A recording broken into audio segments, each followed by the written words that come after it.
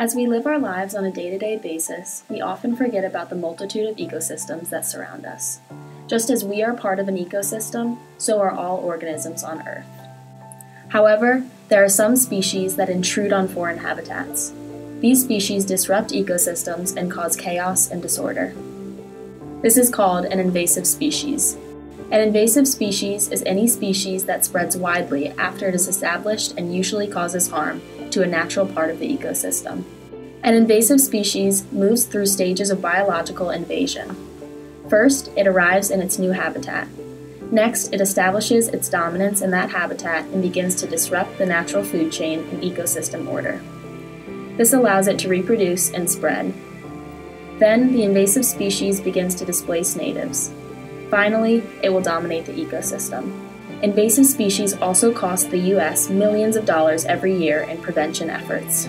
This is the Asian shore crab, formerly known as Hemigrapsis sanguineus, an invasive species that directly affects the New England region.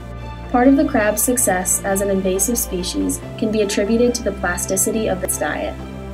The Asian shore crab has been found to eat different food depending on its location, allowing it to be better suited for multiple environments and helping it easily adapt to new environments.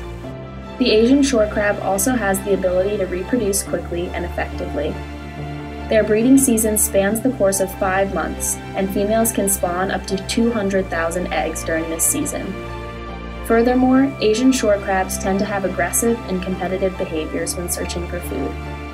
This allows them to outcompete native species for food and sustain their rapidly growing population.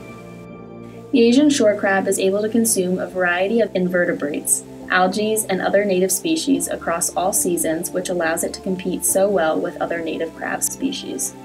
Although the Asian shore crab is native to the western shore of the Pacific Ocean, it has become well established on the east coast of the United States over the course of the last 25 years.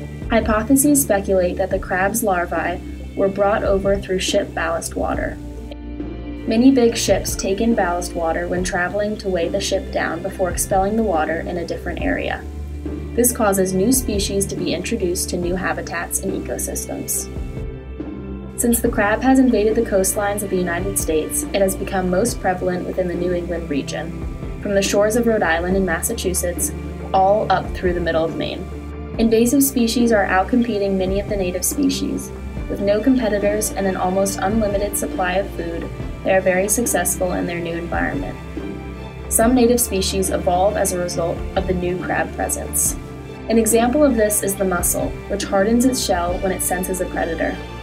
However, many organisms cannot evolve quick enough to the crabs and are therefore dwindling in numbers. The Asian shore crab is not only decimating its prey species, it is also affecting the population of other predator species. The green crab is not native to New England, but has lived in the area for roughly 200 years and has been greatly impacted by the introduction of the Asian shore crab. A 2015 study used quadruped sampling to track population density levels of the Asian shore crab and 3 other native invertebrate species that shared the same habitat. The research found that the population density of the Asian shore crab increased over time, while the densities of the blue mussel and green crab both declined.